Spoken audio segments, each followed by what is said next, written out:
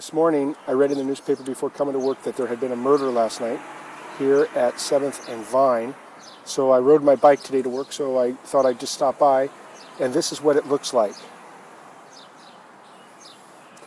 This is the corner of 7th and Vine. If you look down the street here, there's a little bit of police tape on the pole.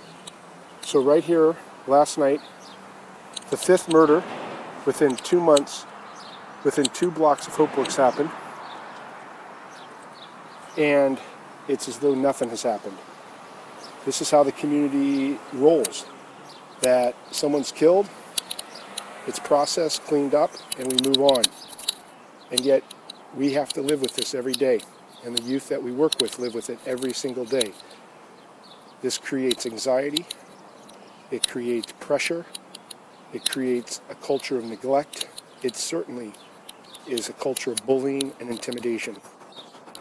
This is what makes life so difficult here for the youth in Camden. We simply act and proceed each day as though the violence is an acceptable, normal part of life.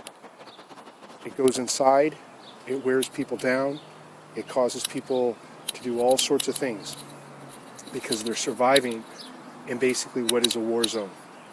The violence is real, it's tangible, and it's impactful, not only for the people who are shot and killed, but for all the people who live around here.